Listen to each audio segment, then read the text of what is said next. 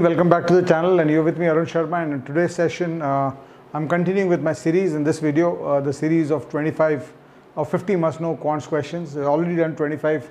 We're halfway through the series. Please have a look at the other questions, some very nice selected questions I picked up in this. And today's question is also an interesting one, in which I show you something that is being done a lot in aptitude exams these days. And hota kya hai ki you normally in maths questions, solvable maths questions, you have number of equations and number of unknowns equal.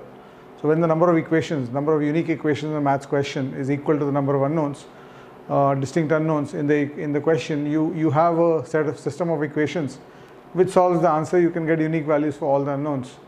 But when the number of equations is less than the number of unknowns, number of unique equations is less than number of unknowns, in such situations, you don't get unique answers to the questions, and then you have possible situations in those questions. You try to build possible situations, and this question is built on that. What I mean to say is that if I tell you a plus b is 10 and a minus b is 4, you can solve for a and b. But if I only tell you a plus b is 10 and I don't give you a second equation between a and b, you can't answer the value what a is and what b is. You can't uniquely determine it, and that leaves you with multiple possible situations. And this is a big theme. Almost all aptitude exams that's happening these days. You should be aware of it, specifically the tougher aptitude exams. So here goes, question 26 is what we are doing today. This is the question. I hope you can see this. I'll read it out for you also.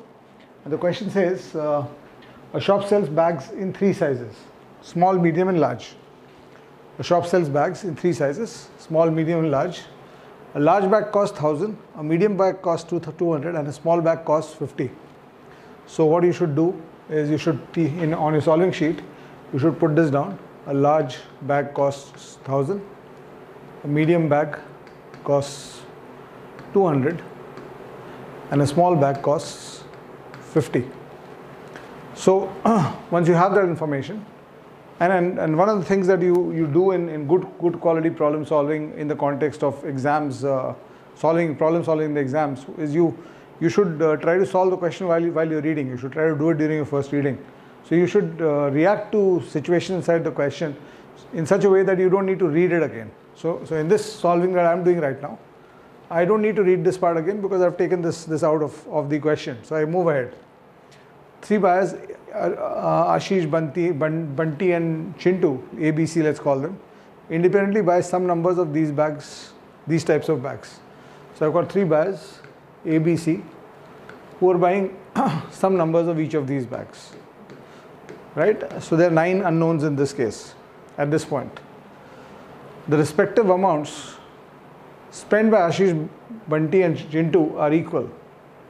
So that means the total amount spent by Ashish is equal to the total amount spent by Banti is equal to the total amount spent by Chintu, which means if the total amount spent by Ashish is X, the amount spent by Banti and Chintu is also X, which means the total amount spent overall on the items will be 3X, and that means it is a multiple of 3. And as you'll see, this is the key construct inside this question. And the question further says, put together the shop sells 1 large bag. Put together the shop sells 1 large bag, 15 small bags, 1 large bag, 15 small bags. So 1 large bag. The shop is selling 1 large bag. Whom it is selling to is not given, and 15 small bags. So the total expenditure on one large bag will be 1,000, and the total expenditure on 15 small bags will be 750. So we have a total expenditure of 1,750 on small bags and large bags, plus whatever we'll spend on medium bags. That part is still something we don't know. But what we do know is the spending on medium bags is, suppose I talk about the variable, the missing variable in this situation is the number of medium bags you have sold. So if I talk about n medium bags, then this value is 200n. And what has to happen essentially then is that 1750 plus 200n has to be the total spending of these 3, which is 3x. And that's when you realize that the value of n, for example, can be 1, but it can't be 2, because if I take the value of n as 2 medium bags, so 400 will be the value here. and 1750 will be the value there.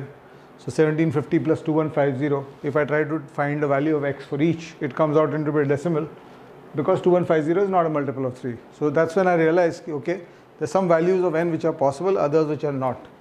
And the question is not giving us anything more, because the question asked me what is the minimum number of medium bags that shop sells to them. And it's in this context that you realize that you have only one equation. You have an equation 3x is equal to 1750 plus 200n. Right? You have this equation 3x is equal to 1750 plus 200n. So this is an equation which I was talking about, one equation, two unknowns. So there is no unique value for n and x that you can determine. There can be multiple values for this. So the question is asking us, what is the minimum value of n? The question is asking us, what is the minimum number of medium bags that the shop sells to them? So n का minimum value चाहिए हमको.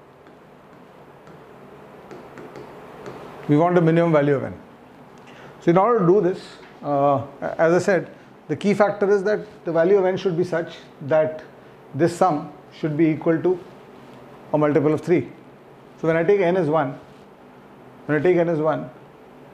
my sum on this right side is 1950, which is 3x. So that gives me x as 650. That means the interpretation of x as 650 is that each person has spent 650 rupees.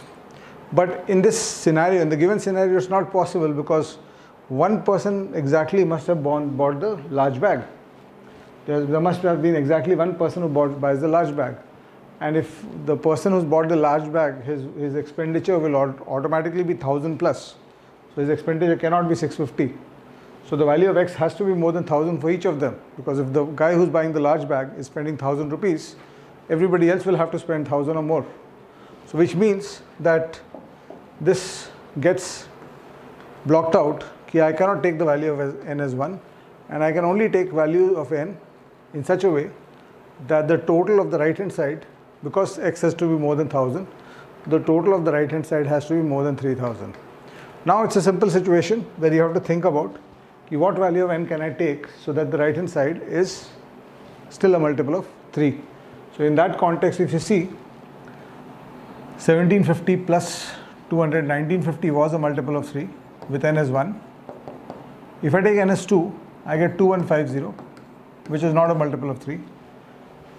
If I take n as 3, I get 2350, which is again not a multiple of 3. But if I take n as 4, I get 2550, which is again a multiple of 3. And since 3x is a arithmetic progression, and 1750 plus 200n is also an arithmetic progression, you realize that these two progressions, the progression of the right hand side and the progression of the left hand side, they keep meeting at every 600, at a gap of 600.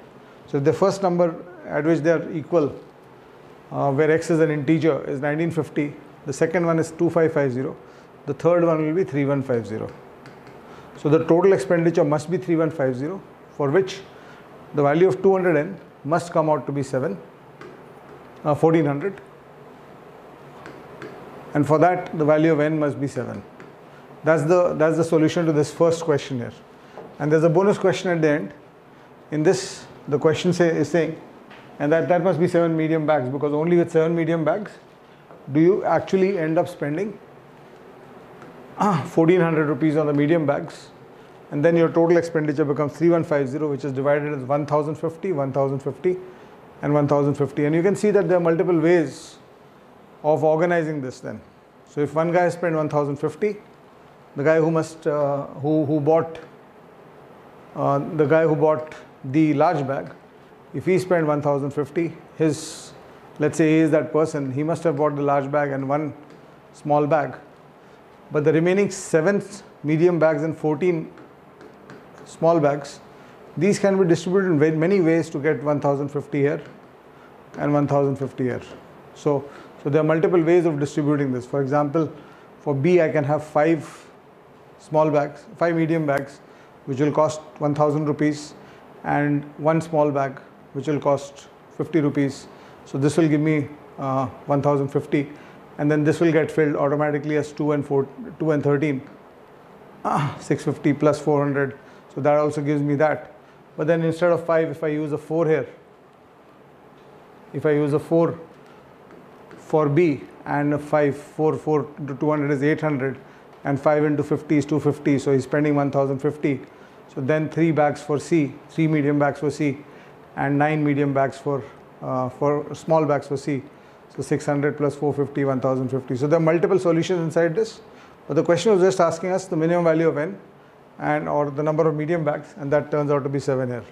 And the other question is telling us that the total spending, that if we knew that the total expense by the 3 of them for the above question was more than 10,000, then the minimum value of the number of medium bags that the shop sells is.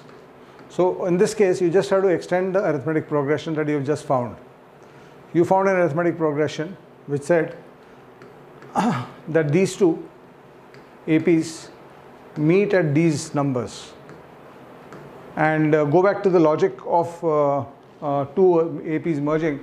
If there's an arithmetic progression with a common difference of 200, another with a common difference of 3, so they'll keep meeting at intervals of 600, which is the LCM of 200 and 3.